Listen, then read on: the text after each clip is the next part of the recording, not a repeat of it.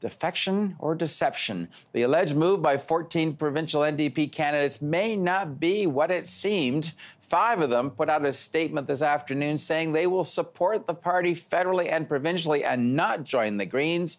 They claim their names were put on the defection list without their consent. And NDP leader Jagmeet Singh joins us from Montreal. Mr. Singh, can you get to the bottom of what this confusion is in New Brunswick? When you allegedly had 14 defectors, including a federal organizer for the NDP defect to the Greens. What's the reality from it that you understand? Well, what we're learning is that it turns out that's not the case, that the Green Party put out some misinformation. It's turned out to be not accurate. And really the questions should go to Ms. May and to the Green Party, why they put out false information. Turns out many of the 14 are saying that no, we didn't know about this letter, we weren't advised of it, and we certainly don't sign on to it. It's really up to Ms. May and to the Green Party to explain what's going on. Okay, well, Elizabeth May learned about it basically when I was talking to her a few days ago, and I don't know, she seems to think they came to her, not the other way around. But tell me what you make of their argument that part of the backlash, if you want, against Jagmeet Singh's leadership has to do with racist concerns, particularly in the rural part. At least that's something that one of these defectors was saying to you. How do you react to that? Well, I think one is they're counting out New Brunswick and they're counting out Canadians, who I find to be very open and warm-hearted and accepting. But if there's people that are judging me based on the way I look and the color of my skin or my appearance, that's not really different from what a lot of Canadians experience. A lot of women in society face barriers because of their gender. They don't get promoted in positions, they're not represented in politics or in the halls of power, in the executive suite of companies. They're less represented, and they're told often that they can't succeed because of the way they look. A lot of people are told that because of their religion or the color of their skin, and I hope that people will see in me someone who understands a little bit of what they go through, and you can count on me to be there to champion the idea that everyone should be able to succeed in society, that it's their values and what they fight for and what they believe in that should be what determines if they should succeed or not. All right, now one of the complaints, and I know this is a big country, but they say in New Brunswick that you hadn't visited that province or to give a pep talk to the NDP there. Why hadn't you've been a leader for almost 2 years, I guess. Why hadn't you managed to reach a province the size of New Brunswick? Canada's a big place, and I want to be able to visit every part of this country. There's lots of parts that I have not yet been able to visit, but I'm going to try my best to visit everywhere. But no matter where you live in Canada, I want folks to know if you can't find a place to live, if you're worried about the cost of medication, if you're worried about the future of this planet, you can count on New Democrats to fight against the climate crisis by leaving no one behind, to make sure we build affordable housing and we expand our healthcare system to include medication for all.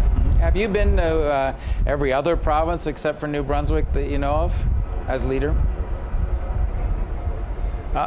I've covered, I believe, every other province, yes. Okay. I do want to ask you, you're short of a full slate of candidates. In fact, last I looked, you were about halfway there. What's going to happen in the days to come? We could be literally 24, 48 hours away from an election call. How ready are you on the candidate front? Well, in about 5 days, we'll be at 302 candidates, which will put us at about 90% of the way. We're very confident that people will be able to vote. We'll have absolute confidence people will be able to vote for a New Democrat, no matter where they live. They can vote for someone that's on their side. And instead of being on the side of the multi-billionaires like the Conservatives and the Liberals, they can vote for a New Democrat who is on their side and willing to stand up for people. And are you getting ready to launch your campaign early? Are you going to wait for the writ to drop? Where are you in election planning? We're ready to move ahead. Next week we're planning to launch a number of our initiatives and to make some big announcements, so we're ready to go ahead. It's on the government to call the election, but we're already planning on getting ready for the campaign to start. And there was some criticism that you may have conceded you're not going to form a government in this election. What was behind that tactic of saying, I can't support Andrew Scheer based on his gay marriage positions if there's a minority parliament? Do you think you jumped the gun and should have maybe held that declaration back and seen what the election result was first? No, not at all. Not at all. I want to make it very clear. I'm running to be Prime Minister of Canada. I asked the people of Canada to give me their support. so that I can actually support them and make sure we've got a government that actually works for people, not for the very rich.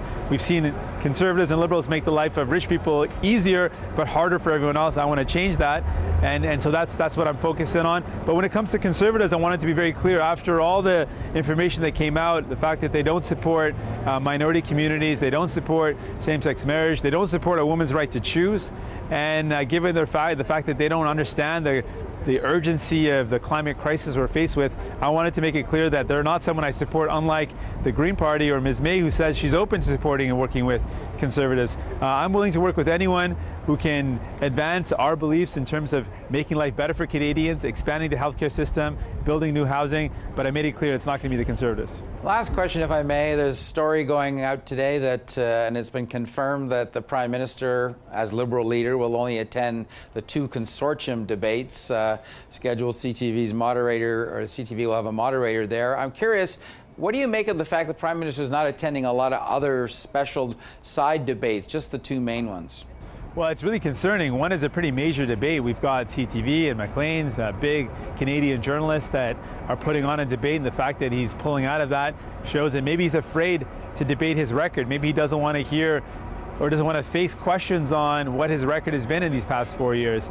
I'm ready. I'm ready to debate Mr. Trudeau anywhere, and I think he should be able to stand up to that type of criticism. He should be able to defend himself.